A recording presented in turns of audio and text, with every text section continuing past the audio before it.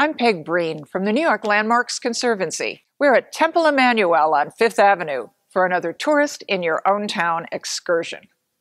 Temple Emanu-El is one of the most majestic synagogues in the world. The 1927 building is a mixture of Byzantine, Moorish, and Art Deco. It's the third synagogue for the congregation, which was founded by a small group of German Jews in 1845 on the Lower East Side. It's the first Reform congregation in the city. The monumental recessed arch contains symbols of the 12 tribes of Israel. Stylized lions top columns on either side. The bronze doors feature decorative motifs, as well as symbols of the 12 tribes. The foyer is Art Deco, with carved wooden ceilings on carved corbels adorned with silver and gold leaf. Louis Comfort Tiffany designed the World War I memorial plaque.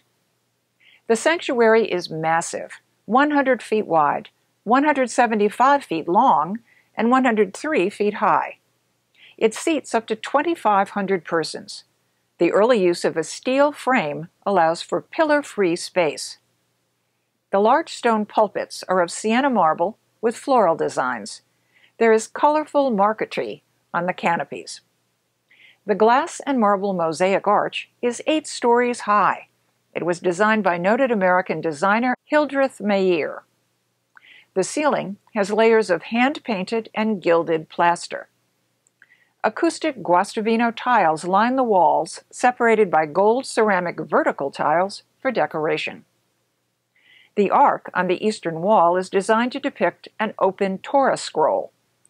The bronze doors feature the 10 Commandments at center. The bima floor features the Tree of Life.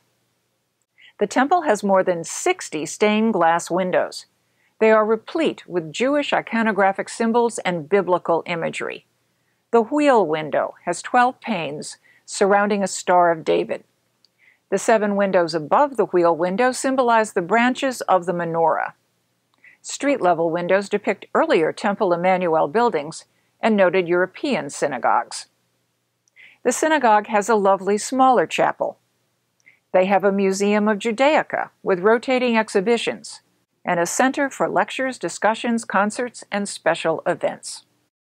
Temple Emanu-El may be one of the most imposing religious institutions in the city, but everyone is welcome to enjoy the architecture and the vibrant community life.